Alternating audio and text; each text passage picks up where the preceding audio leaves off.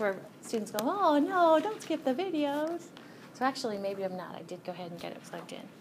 So we already did this slide. Okay, so I'm just going to kind of backtrack, take a running start at what I want to kind of quickly go over in this first part. Remember that logic tree that matter can either be a pure substance or a mixture? Okay, and under pure substance, it can either be an element or a compound. And I would add another branch, although it's not on that, that figure. With a compound can either be a molecular compound or an ionic compound. So I just have one slide each to kind of summarize what I think is the major difference between those two types of compounds. Use a chemical formula like the chemical formula for water is H2O. Okay, the chemical formula for sodium chloride is 1 sodium, Na, 1 Cl. Okay, but if it is a molecular compound, then I kind of mentioned on Wednesday that you can take, it's like a magician who's kind of making us believe that somebody is elevating or levitating, okay? Like if they levitate something, they take their hands and they go like that, okay? So it's one unit, one molecule. Contrast that with, on Wednesday, I did show the animation where sodium chloride has kind of that alternating Na plus, Cl minus, Na plus, Cl minus with those little gray bonds, okay? You can't take your hands and go around it like that. That's, sodium chloride is an example of an ionic compound. Okay, so it's like, I don't know where one starts and the other ends. Okay, so another thing that you are already, I'm sure, familiar with is the 3 main phases of matter, solid, liquid, and gas. So we can kind of, if we were to look closely, for instance, at water in its solid, oops, see, these two, isn't that terrible? Don't blame me. What's wrong with this? Yep. Solid, liquid, and gas. Okay. But I don't think, I'll have to double check if that's me or the textbook. I think it's the book. I'll have to check the figure. Okay, inquiring minds. I think it's me because I'll recognize that blue font. But anyway, bless you. We all knew that this was a solid because those dot, dot, dots, those are hydrogen bonds. Okay, those are what we call, they aren't chemical bonds, they're intermolecular bonds. Okay, and we'll talk more about that later. Is it me? They didn't have it labeled. Oh, yep, I added it. Okay, well, it's fixable if it's me. So water in its solid state, an ice cube, has got hydrogen bonding, and it's actually fluffed out like this. When you add heat, those dot, dot, dots, those bonds between the water molecules break, and you get a liquid, and it collapses. You add a little bit more heat, and you get water vapor. So we'll see if this little animation works for us. If you've taken physics, you've talked about the 2 broad types of energy, kinetic energy and potential energy. Kinetic energy is associated with motion. So all matter has a certain amount of kinetic energy because all matter has motion, even if it's solid. Okay, and so that kind of summarizes what we call the kinetic molecular theory. It's not going to do it for me. Again, the 3 phases of matter over here on the left, and we can talk in terms of generally describing it, how many intermolecular bonds it has, and how much kinetic energy it has. Okay, so for instance, with regard to size and shape, we would say that a solid, you can't, the size it is the size it is. And the shape it is the shape the solid is. If we compare that to a gas, okay, a gas will go ahead and fill your container. A gas is expandable and compressible, okay? And so its volume can change, okay? It's what we say indefinite, and so also is its shape. Liquid, its volume is pretty much set, but it can change its shape. Okay, so then with regard to those little connecting things, for instance, between the water molecules, we say the ice cube has a high degree of connection. What we call those connections are intermolecular bonds. We say the gas, basically, if it's behaving ideally, basically all those bonds have been broken, and it's run around as independent gas, water vapor particles. Okay, and liquids somewhere in between.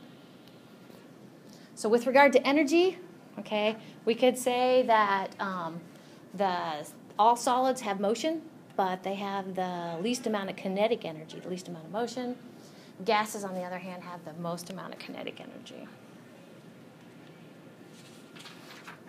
So those dots that we saw a minute ago with the ice, the H2O bonded together in a solid state, that's an example of intermolecular forces. So in general, if you're going to connect molecules or molecules and ions or ions and ions, those are going to be dots, what we call intermolecular forces.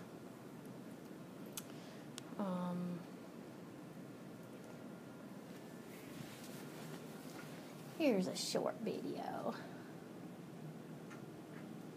It's a pretty one.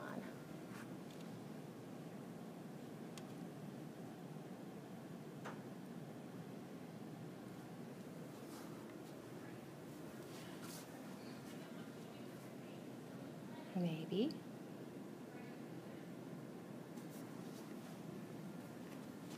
One 1001, 1002.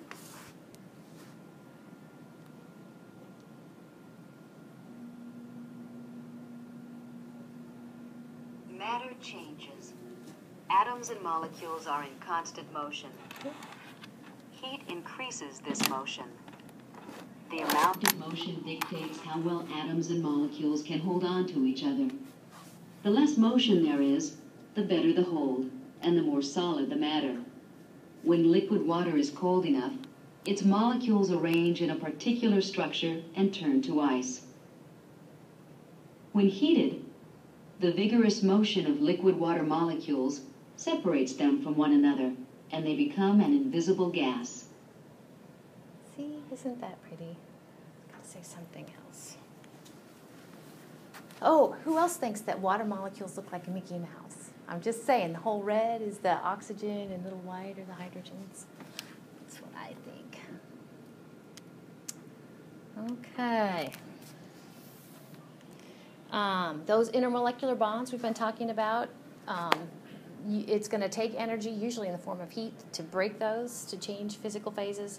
And when something forms those intermolecular bonds, like when a gas goes to a liquid or a liquid goes to a solid, if you were tracking energy, actually that system would be releasing energy, spitting energy back.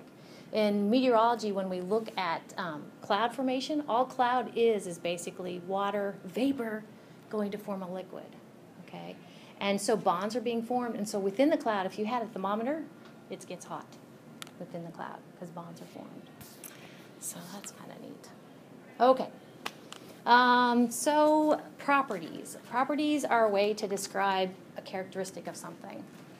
So there's a couple different ways to kind of say it's got this property. One way is to talk in terms of a physical or chemical property or characteristic. A physical property means that it can just be measured without destroying the thing itself. It's one way to think of it, okay? Physical property. Color, its conductivity or not conductivity, lack of conductivity. Those are things that we can measure without destroying the thing.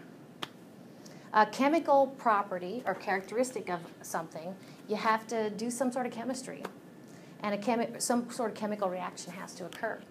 And bottom line, when a chemical reaction occurs, new substances are formed. So it's a destructive method. Okay, it's a destructive look at that substance. So these are all physical properties. No molecules were harmed during the measuring of these properties. Okay. Physical property, just kind of appearance here. We would say these two substances on the left and right in the test tube, they're both white. Kind of a quick and dirty test to see which one is aspirin and which one is naphthalene is to go ahead and see the temperature they melt at. It's kind of convenient because we know water boils about 100 degrees Celsius, okay, depending upon the pressure of the atmosphere, about 100 degrees Celsius.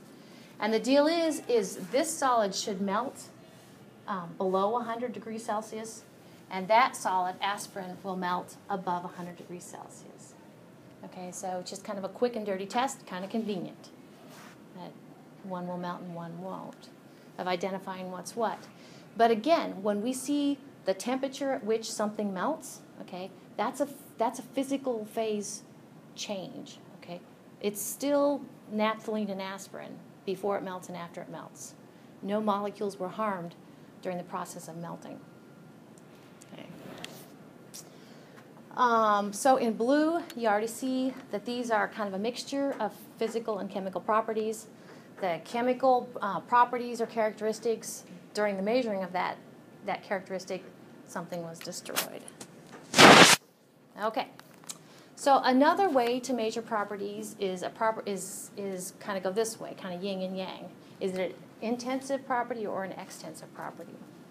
A characteristic of that matter.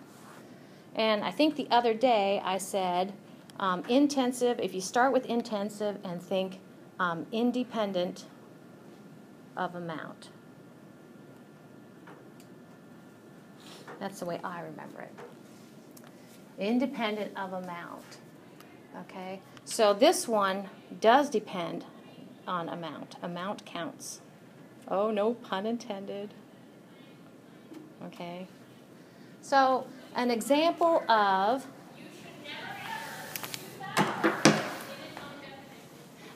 she talks louder than you. An example of when amount counts, for instance, is how much heat am I going to get from burning paper? How much heat am I going to get? Because you think you get more heat if you burn more paper? Yeah. So amount counts. So it's kind of like, well, it depends. Do you have 10 pieces of paper or do you have 50 pieces of paper? Okay, so the amount of energy you'll get while you burn something depends upon amount. Mass is another example of an extensive property. Amount counts. Extensive property, amount counts. Like, again, back to the paper. What does it weigh? Well, amount counts. Okay, I just like rhymes. Intensive property.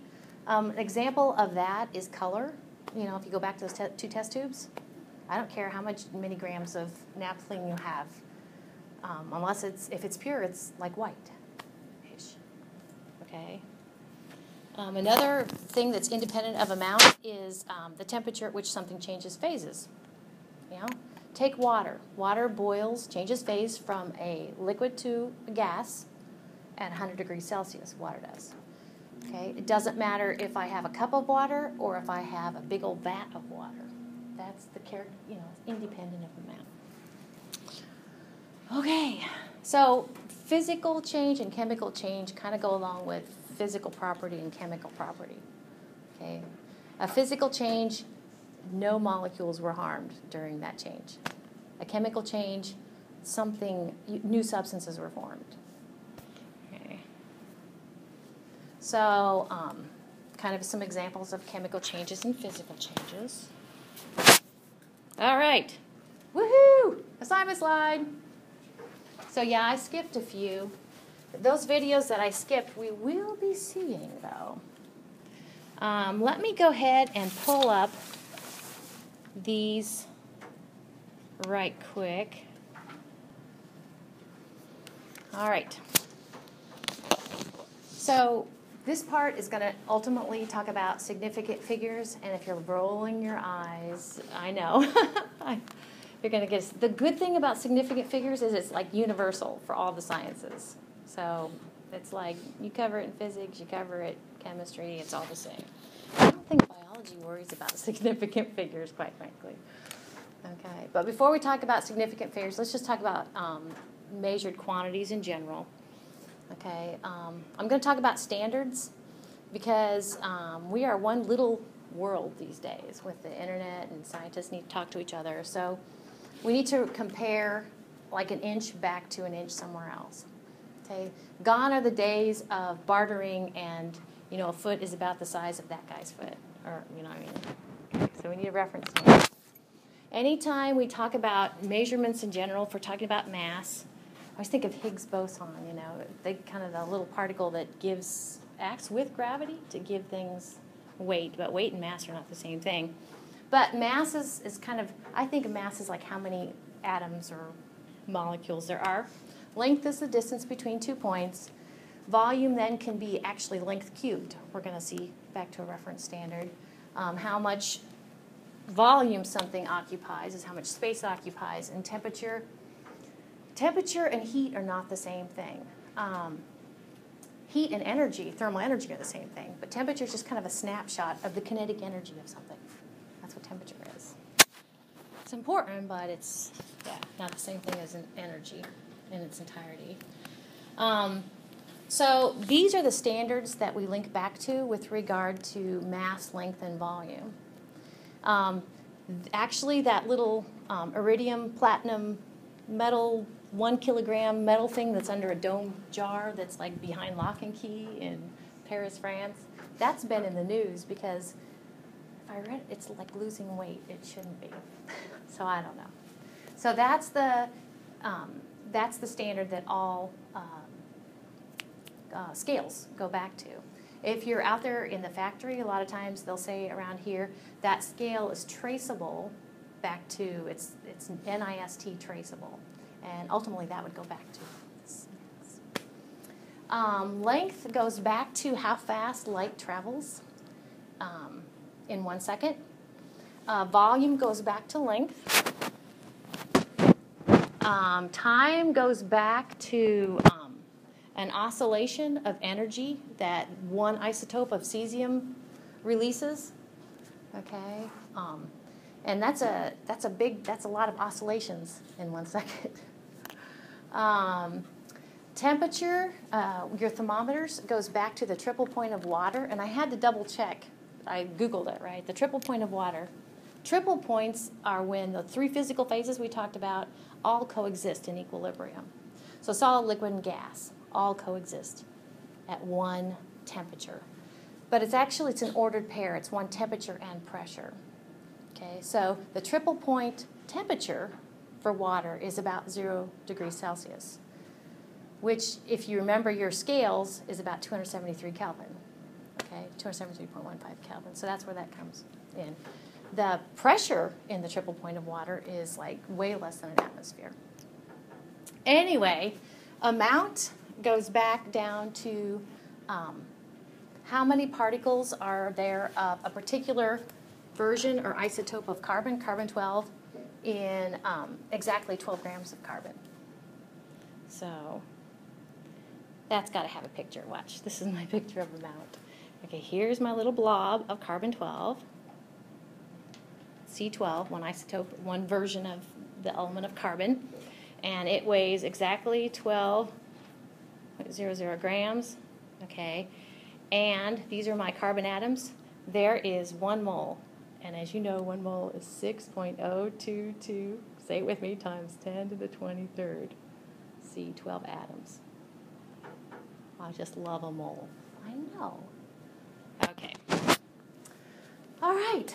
So, again, measuring. These things would measure liquid, okay?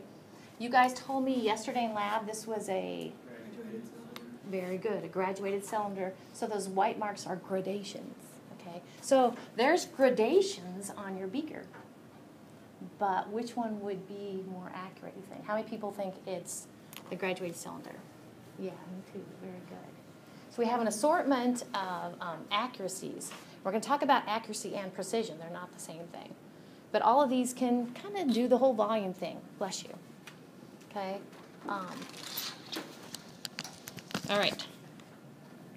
So over here you have the symbol for the international standard unit of measurement for these things. Length, mass, and time. Meter, not the gram, the kilogram for mass. Seconds, we don't do much with seconds here. And the temperature, standard unit of temperature in physical science is Kelvin. Moles, abbreviated MOL. Ampere is current. And we don't do anything with luminosity. Okay. Yes, I'm going to tell you the metric prefixes that you're going to need to know. You don't need to know all those. Dang. Anytime in this slides, or in this series of slides, if I have arrows, those arrows are know those, okay? So the metric prefixes you need to know. There's actually only one big one. Now, I say you need to know it. There's homework where you need to use pico and nano, I think, and a little more obscure ones that I don't mark that you need to memorize. But you need to memorize kilo is 1,000 times the base unit. And then I have 4 smaller ones: centi, milli, micro, and nano. Is 1/100th, 1/1000th, 1/1,000,000th, and 1/1,000,000,000th. Chemistry is about small stuff in general. Not always. So it could be worse. But memorize stuff. Okay, so centi was 1 to memorize. Centi means 1/100th of the base unit. You know you can use those metric prefixes with meters or grams or liters. Okay, it's kind of a mix and match sort of deal. So 1 centimeter is 1/100th of a meter. Okay. This is our first look. I knew she was coming, so we're okay. These are what we call equivalency statements. You see the word equals? And I usually hold my 2 hands out and say the quantities are equal. We're good with that. So one of the things you know is that if now I'm counting on you doing the whole algebra thing, right? On either side of the equal sign, as long as you do the same thing, it's fair game. Okay, so all I've introduced here is a term of 100 on both sides of the equal sign. We're good with that? And then the beauty of it is these 100s cancel, don't they? All right. So just rewrite it. So now we have 100 centimeters is equal to 1 meter. It's not magic, I know. But I've drawn a box around 2 equivalency statements that can, what I will say, get you down the road to link those 2 quantities within the metric system. Okay, we could say 1 centimeter is 0.01 or 1/100th of a meter, or we could say 100 centimeters is equal to 1 meter. Same diff. Okay. All right, another arrow. Dun, dun, dun. You must memorize the relationship between the metric system of length and the English system of length. And I will emphasize, because we'll be talking about why this is so important compared to the relationship for volume and mass between the English and metric system. You don't have to memorize these relationships for volume and mass between the 2. We call the English system the imperial system versus the metric system, English metric. Okay. I'll just go ahead and say that this is by definition. That's supposed to be the word definition up there. Okay. That's how they got to be equal. Another arrow. Okay. This is within the metric system, volume within the metric system. 1 milliliter is exactly equal to a cube that is 1 centimeter by 1 centimeter. It's smaller than that. 1 centimeter by 1 centimeter by 1 centimeter. A cube like that. Okay, 1 centimeter cube is equal to 1 milliliter. Makes you want to go out and test it, doesn't it? Yeah. Okay, so memorize that one. For mass, the standard unit of measurement is kilogram, but of course, G is the base unit for mass. Lowercase, it's case sensitive. Lowercase m for meters, uppercase L for liters, S is a lowercase, is lowercase s. Okay. All right. How we doing? And these are some things, again, when we're talking about units of measure. Case matters, like I said just a minute ago. It's tempting, and I probably would catch myself, don't put a period at the end of it, even though it's like an abbreviation of a measurement. And don't make it plural. Like grams is not GMS. It's just GM. But we pronounce it grams. So, a lot of don'ts there. Okay. Accuracy versus precision. And I'm going to show the old proverbial dartboard here in a minute. I think it really works well. Okay, accuracy. In order to know how accurate something is, I never thought about it till just now. In order to understand how accurate something is, of a measurement is, you need to know what the real value is. Okay, so accuracy implies you know what that value is, and you measure it, and you see how close it is to what it should, what you know it to be. That's accuracy. Precision assumes, again, that you have done more than one run. You have measured that quantity more than one time. That's the only way you can get precision. So precision's about scatter, actually. How do your measurements agree? And accuracy is how close are you to the right value. So there is a difference between the two. So that's why they kind of lend themselves to a dartboard, because I'm not a dart player, but I think you're supposed to get in the bullseye, right, in the middle. So in this first scenario, you can see that accuracy-wise, it's not happening, okay? To me, and I don't think this figure does this, but if you were going to see maybe what kind of accuracy it was, you'd have to kind of eyeball the average position of those darts. You could do it in vector analysis, okay? But to me, the middle still kind of is off the center. All right. Cluster is awesome, okay? But it's not in the bullseye. So this is an example of great precision, repeatability, okay? Accuracy, not so much. And here you go, hit the bullseye, and nice tight cluster. Okay, so it's accurate because it hit the bullseye. It's precise because it repeated itself. When you send away a sample for analysis, whether it's an environmental sample or a CSI sample, blood sample, whoever's doing the measurement in the lab will always have to tell you the tolerance of their instrument or how their instrument is performing for that particular analysis. All right. So error means you're a little bit off. So you're off the bullseye. You're off what you know it should be, okay? So error is associated with accuracy, okay? And scatter is associated with precision. Another way to kind of think of scatter is uncertainty, okay? So say you ran something 10 times, and you know kind of what the value should be, but and you got an average value at that, but your data is all over here. You got the average right, okay? So your scatter's bad.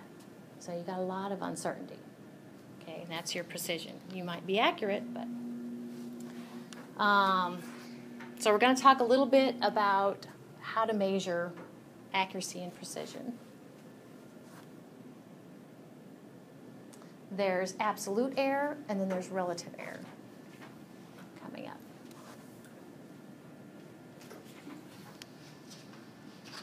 And as you might imagine, statistics is in here somewhere, okay? The t-test, this sort of thing. Okay, so there's absolute error or uncertainty and relative error or uncertainty.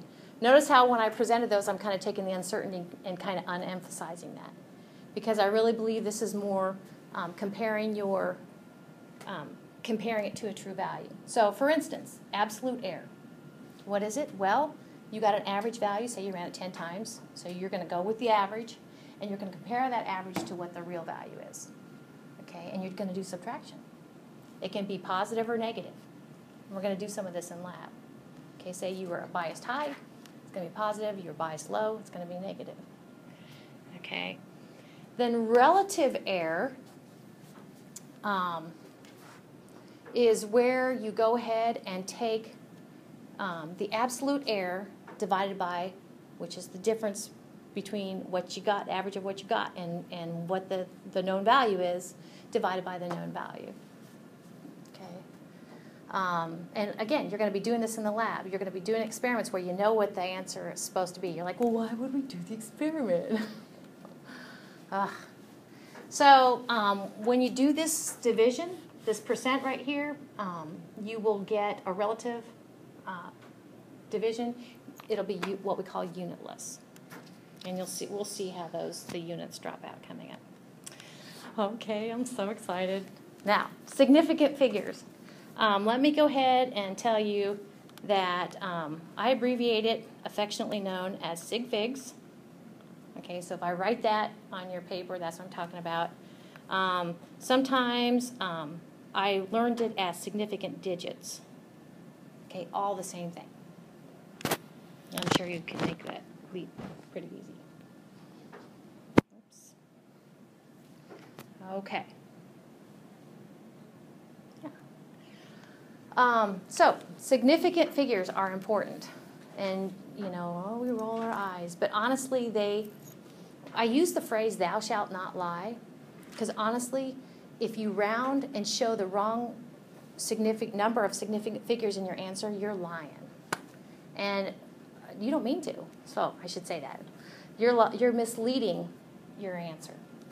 Okay, if you round wrong to the wrong number of significant figures, and that could have consequences down the road.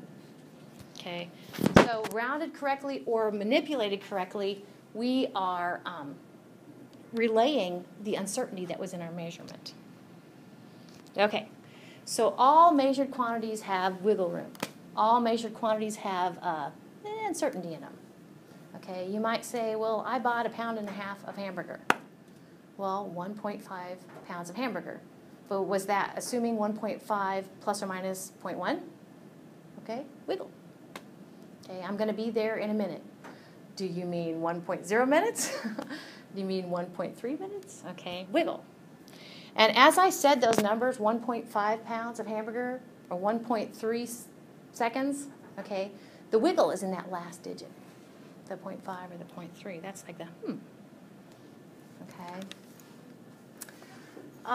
So I'm gonna, when I do problems, I kind of put a check mark over a digit or a figure that's significant. So my check marks. And sometimes zeros are what gets us. So sometimes over the 0, I will put an X, like, no, it's not significant. Alrighty, the rules. Okay. One is that thou shalt only give one uncertain number. So in the examples I said a minute ago, 1.5 pounds. I'll put a question mark over the 5 in the tens place. It's like, okay. 1.3 seconds. I'll put a question mark over the 3 in the tens place. Okay. If your measuring device only goes to the nearest tenth, thou shalt not say 1.5000, because in a minute, or I think we'll get to it today, we're going to see that's a different scale. If you report this, no naked numbers. That means you honestly have a scale that probably costs a lot of money, okay, that can measure out to, some would say, a gnat's eyebrow. Have you ever heard that? It's like, all right. Okay, so you can only report one, wiggle one. Okay, and like this says in italics, and I was showing you, it's the one to the most left. No, right, darn it.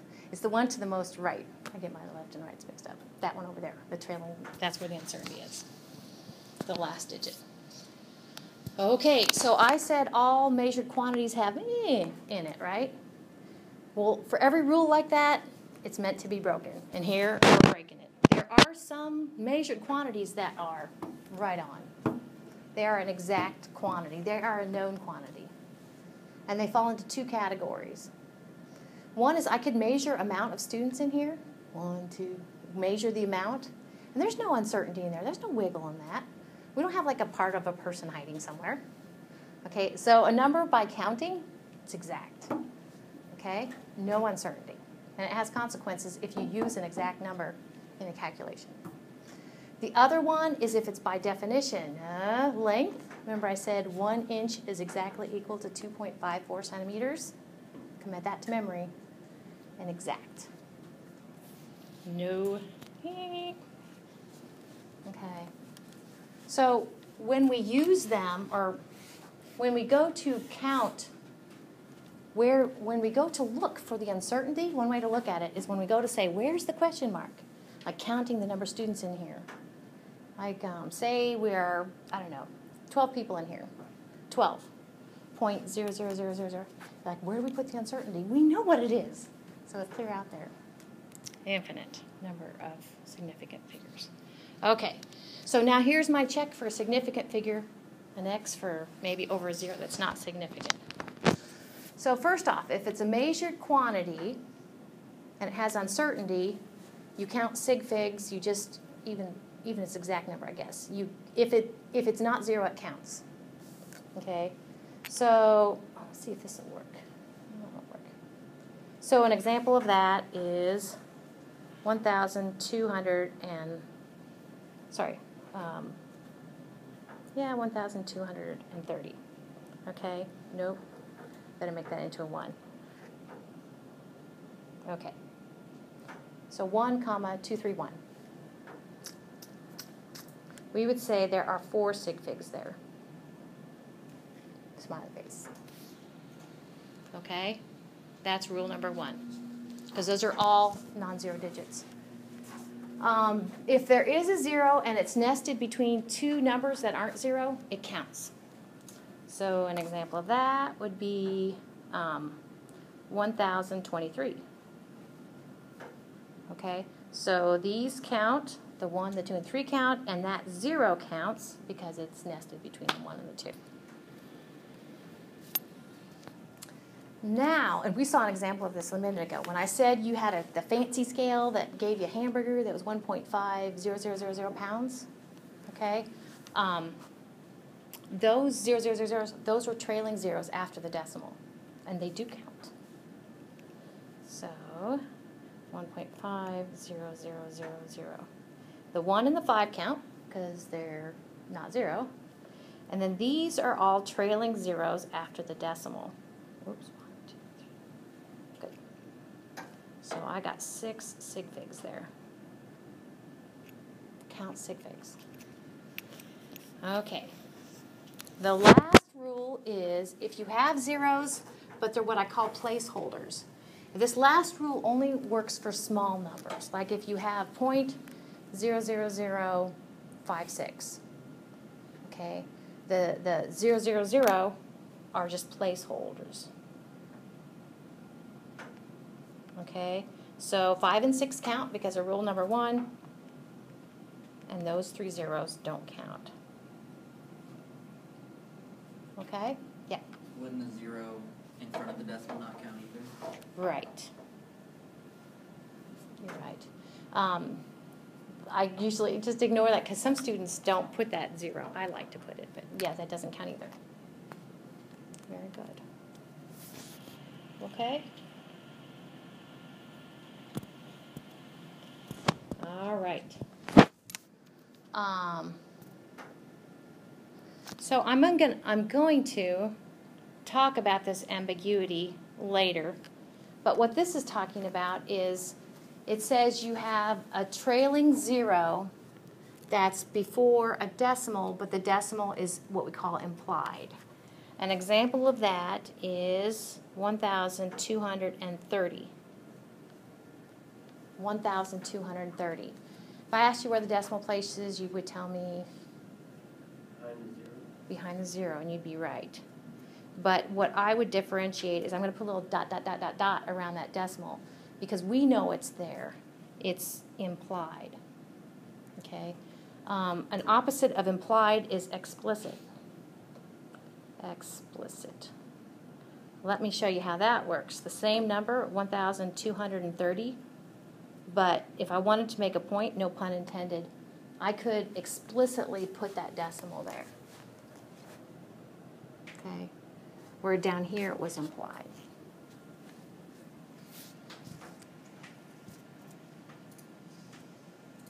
All right. So you guys have the answers to these in your, how many sig figs? Hold up your fingers. I'm liking it. Okay. Hold up your fingers. How many sig figs? 5. You buy that? Okay, let me know.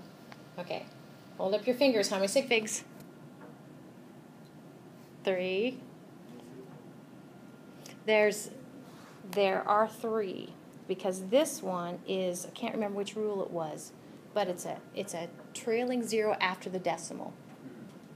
It's just like having a fancy, that fancy scale that just happened to be zeros out there. Okay, and these are significant because they're between two numbers that aren't zero. So we had 5 there. Okay, one more. Hold up your fingers. Yes, I'm liking it. Okay, very good. Hold up your fingers. 2. Peace. Okay, cool. Okay. Well, that's a good place to, because we're bumping up against the clock, kind of take a running start at it. So there's that homework at the end of part 1 that's due on Monday. Okay, and I do have office hours before this class, so. But you should do great. You don't need me.